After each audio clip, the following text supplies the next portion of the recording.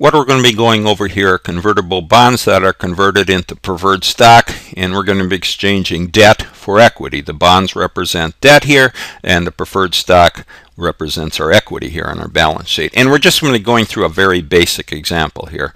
So Corp-A called or converted their convertible bonds, which is debt here, to equity here. So what Corp-A has done is they have bonds payable outstanding of $800,000, and they have a premium on the bonds payable here of $12,000. So that's the carrying value or the book value of the bonds right now.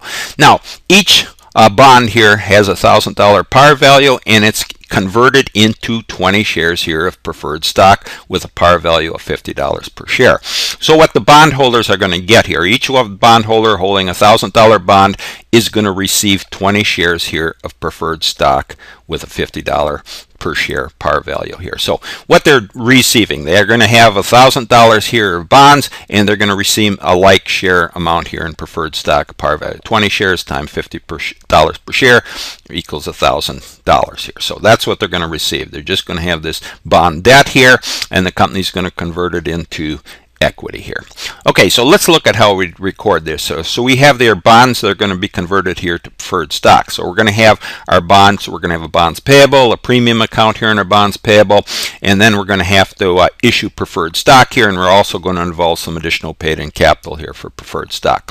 So what we want to look at is our accounts here and how we make our entries here for this conversion here. So let's just start with our bonds payable here. So we had a credit here of $800,000 payable here in our bonds payable. So to make this conversion, we had the credit here of $800,000. We just debit it out here, remove it off the books here for $800,000. And the same for our premium account here for our bonds payable. We had a credit here sitting at $12,000. So we're just going to debit it out here and remove it off the books here for $12,000.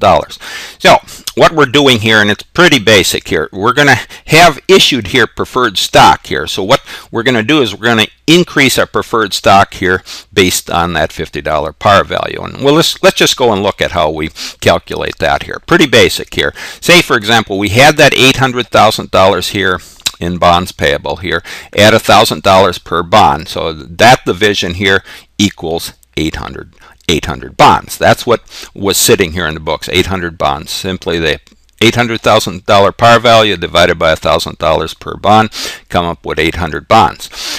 So now to determine what our preferred stock is here, well, they're going to each shareholder is going to get 20 shares here for each bond they're holding. So 20 shares per bond here. We have 800 bonds, and they're also going to get $50 per share here. That's what they par value is on the preferred stock. So 800 bonds times 20 shares here at a $50 par value per share, that equals $800,000 here preferred stock par value. Okay, so this is what we've issued here. Credit or increase our preferred stock account here for that $800,000 par value. Just one other thing here, just a note here. Well, we've already talked about it here. You're going to convert 20 shares here per bond, just so you understand that here. And if you look at it in these terms here, 20 shares times the $50 par value per share, that equals $1,000 here in our preferred stock that each preferred our par value for our preferred stock. So you can see the $1,000 here for one equate here in our preferred stock equates to $1,000 here for the bond.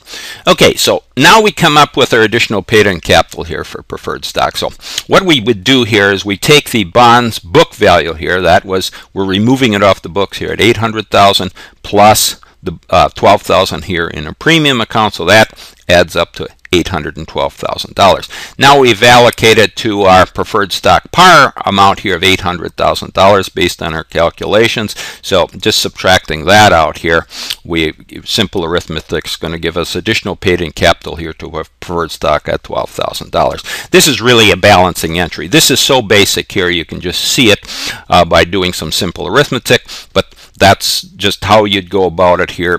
For your additional paid-in capital preferred stock, it becomes a balancing entry here. Simply the $800,000 here on our bonds payable here that we had debited out here, plus the $12,000 on our premium account here for bonds payable that we're removing here, and then that debit here balances with our credit here for preferred stock of 800,000. We'll subtract that out. The remaining amount goes into additional paid-in capital here for preferred stock at $12,000. Okay, so we've gone through a very basic example here. You could just see this. You can just do very basic arithmetic here to determine what the conversion here. When you remove your bond debt, we're doing it at its book value here, and we're moving it over here into shareholders' equity on our balance sheet. Everything sits on the balance sheet. It's just a matter of moving our debt here over to equity, and we did it at this. You can see here our debt and equity really is an equal amount here, but the additional paid-in capital here, we moved that or increased that here based on the premium here in our bonds payable, and that was really a balancing entry here between what we had on our bond book value here, what we allocated to our preferred stock, and the additional amount goes in additional paid-in capital here for our preferred stock. Okay, so very basic entry, but this is just how you would do a conversion here when you're converting your bonds into preferred stock. Just remember, you have to look at your conversion ratio here. You have to figure out the number of bonds that were outstanding. In this case, we did. It was 800 bonds that were outstanding or sitting on the books that we're converting over. You had to know the number of shares here, preferred stock, that was being issued here per bond. And then you also had to know, in this case, the par value here of the preferred stock per bond.